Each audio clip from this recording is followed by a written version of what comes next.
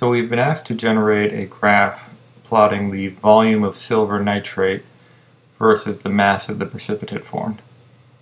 And we've also been asked to do two different trend lines and finding out where those lines intersect.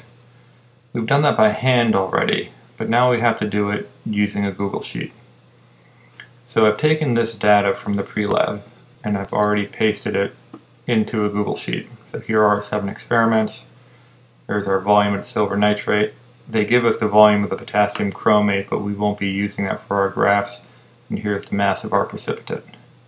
So what I'm going to do right now is I'm actually just going to delete the volume of the potassium chromate because I don't need that for my graphing. What I can do now is I can generate just a real quick scatter plot. If I highlight the data that I'm using, I don't care about the experiment numbers.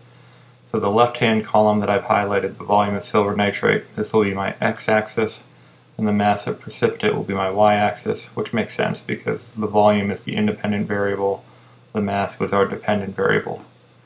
If I go over to create a chart, or insert a chart, what I'm going to choose for a chart type is I'm going to get a scatter plot.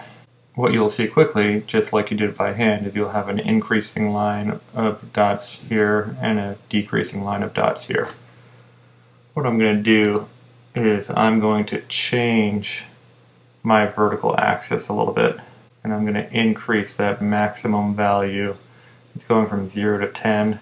Let's make it 0 to 15. That way you can see the points a little bit more clearly. Now you can see those two lines a little bit more clearly, and you can see that if I have a line going increasing from the left and a line increasing from the right, they will intersect at some point. How do we graph those two trend lines, however? What I'm going to do is I'm going to go back to my data and I'm going to choose the data points of the increasing trend line and of the decreasing trend line. So if you look, these 4 data points here are the increasing trend lines, and so that is experiments 1 through 4, and these 3 down here are the decreasing, and so those are experiments 5 through 7. So what I'm going to do is I'm going to separate out my precipitate data. I'm going to keep a massive precipitate increasing, and then I'm going to create another column, massive precipitate, and I'm just going to call that decreasing.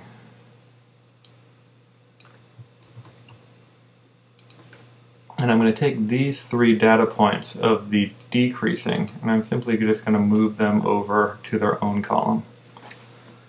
Now what happens if I generate a graph with these separate columns?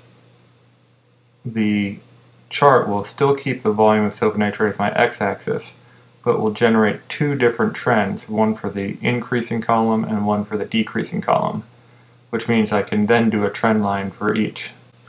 You can notice here on the graph it already got rid of the decreasing columns because I only asked it to plot the column, the original column, and because I've moved those data points, they've moved away from here. So I can go ahead and delete this graph and just start from scratch. So I'm going to, same thing we did before, I'm going to make a scatter plot. And here you can see you have 2 different graphs, one of the increasing in blue and one of the decreasing in red. Let's do some customization here.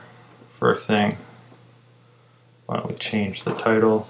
We could say mass of precipitate versus volume of silver nitrate.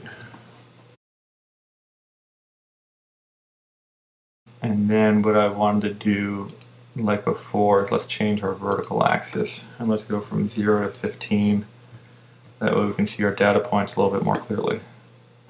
So there's the increasing, there's the decreasing. If I go back to the series selection, what I can do is I can add a trend line. But what I want to do is I don't want to apply it to all series. What I'm going to do is I'm going to do a trend line just for the blue series, the mass of the precipitate increasing. And then if I generate a trend line, the default is linear, which is what I want. For a label, I'm going to want to use the equation. And I can also show an r-squared value just to see how good the data is. And you can see here is I've got a nice trend line for those increasing values in that blue series. I can now go back to the same thing. So I'm in the series section of the chart editor, and then I want to apply a trend line to the other series, the mass of the precipitate decreasing. So I'm going to insert a trend line. For my label, I'm going to use an equation, and I can also show the r-squared value. And here you can see my two trend lines, and you can see where they intersect, which should look very similar to what you did by hand. Now the powerful part of this is I actually have equations for the line. So I've got y equals 0.332x plus 0.034. That's my increasing. And then for the decreasing, I've got y equals negative 0.66x plus 33. So let's do a little bit of math. So you could plug these equations into a calculator. I'm just going to use Wolfram Alpha.